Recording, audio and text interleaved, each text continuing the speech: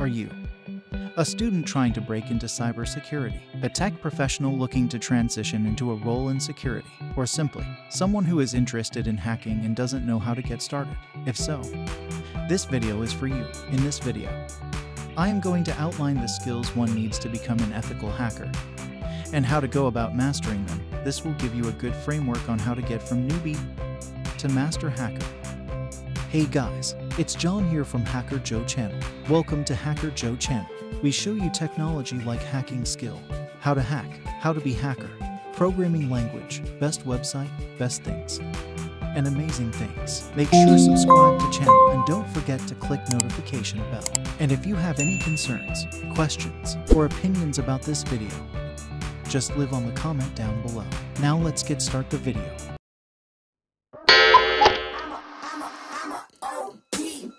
Know that they ride or die. I keep boys by my side. First off, what exactly is an ethical hacker? Unlike malicious hackers, ethical hackers have the permission and approval of the organization which they're hacking into. Learn how you can build a career from testing the security of the network to fight cybercrime and enhance information security. Ethical hacking is the practice of performing security assessments using the same techniques that hackers use, but with proper approvals and authorization from the organization you're hacking into. The goal is to use cybercriminals' tactics, techniques, and strategies to locate potential weaknesses and reinforce an organization's protection from data and security breaches. However, thanks to the change in the landscape in the infosec industry, is it now possible to make a living as a hacker legally? Those who do are referred to as ethical hackers. Now let's look. 8 roadmap of an ethical hacker.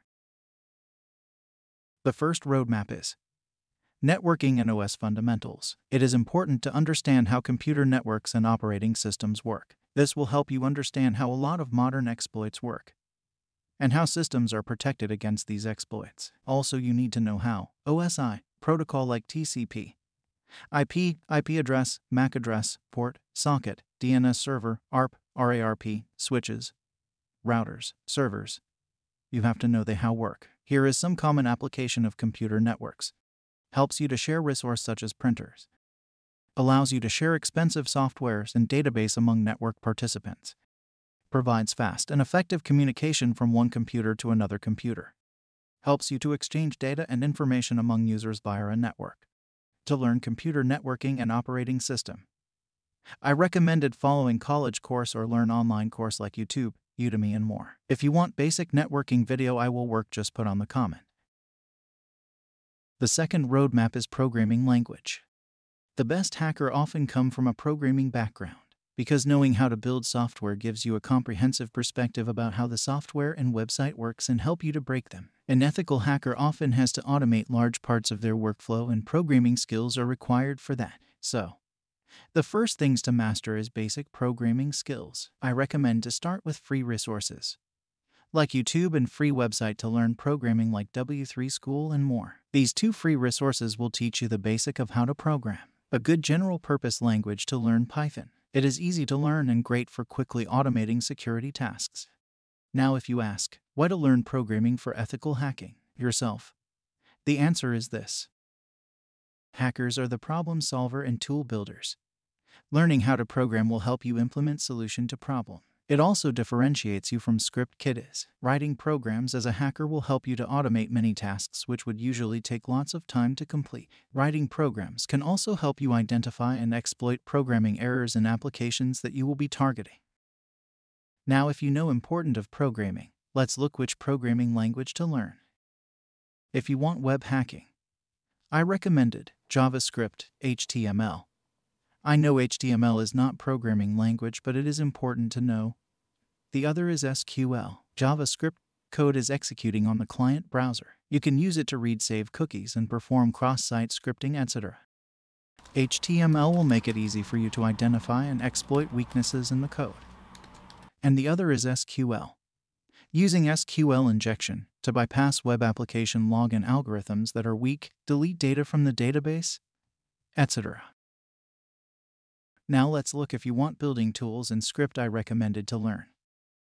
Python, Ruby, Bash, and Perl.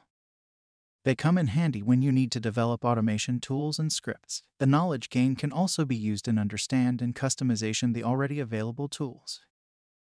If you want writing exploits and shell code, I recommended to learn C and C++.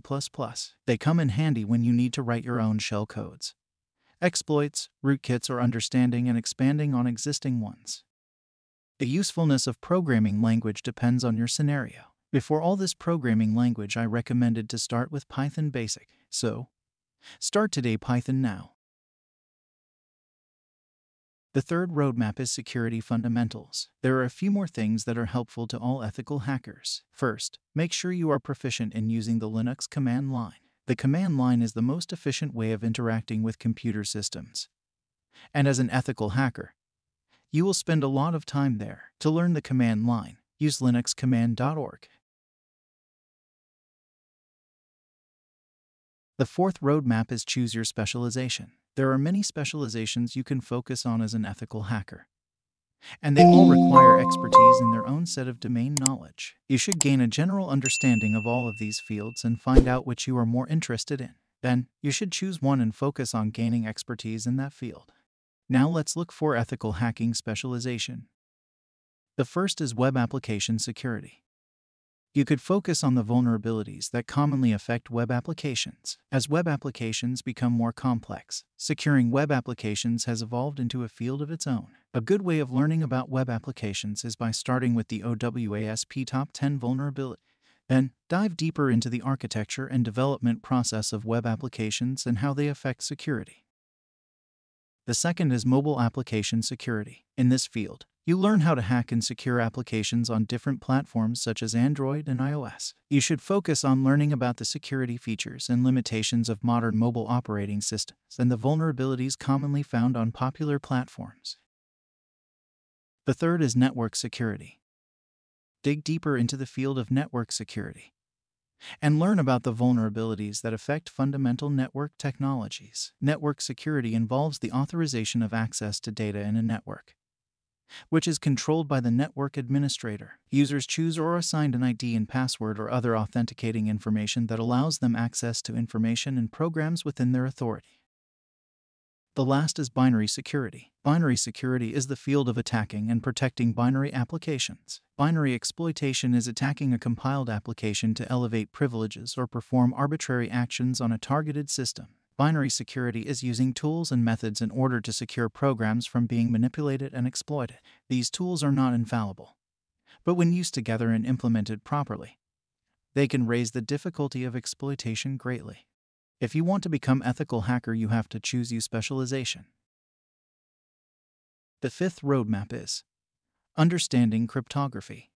Cryptography refers to secure information and communication techniques derived from mathematical concepts and a set of rule-based calculations called algorithms to transform messages in ways that are hard to decipher. These deterministic algorithms are used for cryptographic key generation, digital signing, verification to protect data privacy, web browsing on the internet, and confidential communications such as credit card transactions and email.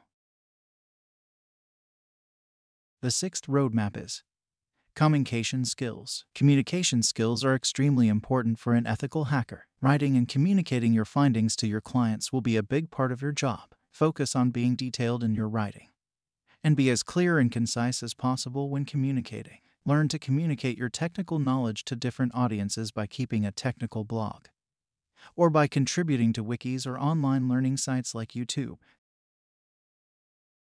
The seventh roadmap is practicing anonymity. Over the years, anonymity on internet became one of the most crucial issues, to the point that nowadays a huge range of tools is out there to help us, leaving no traces around. The need for being invisible online is not only a prerogative of cyber criminals. Anonymity is also a fundamental feature for hacktivists, namely those who practice digital activism. One example is the anonymous movement, and such name clearly reflects the need to be untraceable during online protests. If you need to secure your structure, you should actually consider another good reason to be anonymous as a means of prevention, avoiding any exposition to the internet, where you can potentially be attacked by anyone. Instead, if you work in the investigation field, You may be interested in knowing the tools used by cyber criminals to execute their attacks, staying anonymous and avoiding controls. Some tips to be anonymity in internet is use VPN and proxy chain.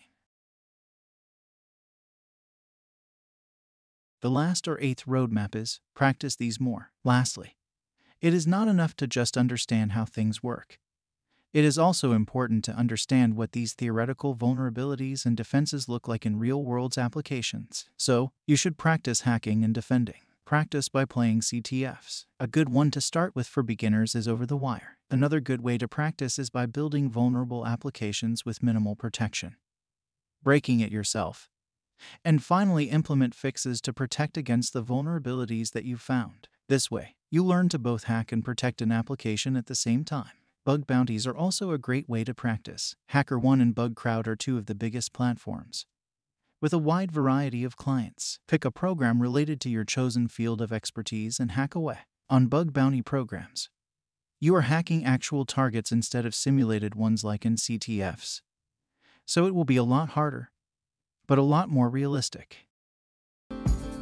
Thanks for watching this video so far. If you like these videos, then please share them with your friends and colleagues. If you have any questions or feedback, then drop a comment.